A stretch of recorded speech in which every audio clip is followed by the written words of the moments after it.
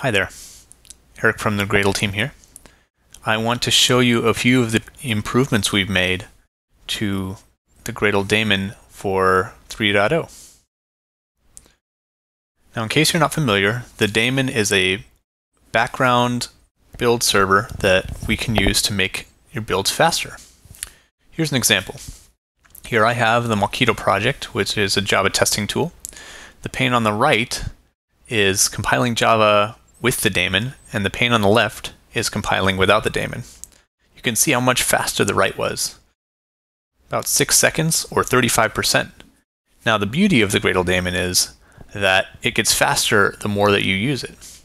So let's see the same thing with a warm Gradle daemon. The build on the right takes about 5 seconds, and the one on the left quite a bit longer, which is 60% faster. Which is why we felt it important to enable the daemon by default in 3.0.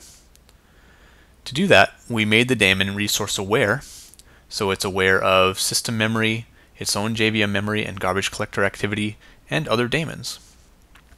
We made the daemon much more robust, especially on Windows, so all you Windows users should use it. And we've introduced a few things to make better user experience.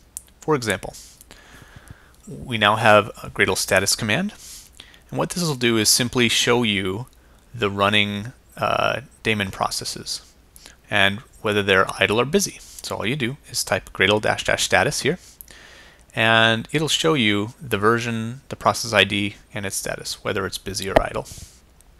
More to come.